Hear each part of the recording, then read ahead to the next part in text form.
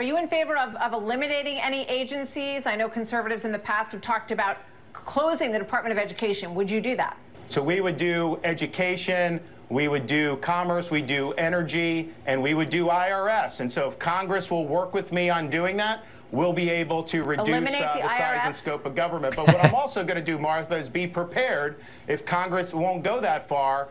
I'm going to use those agencies to push back against woke ideology and against the leftism that we see creeping into all institutions of American life. Imagine for a second if a Democratic presidential candidate said, I will be using the IRS, the Department of Commerce, the Department of Education, and the Department of Energy to destroy conservatism.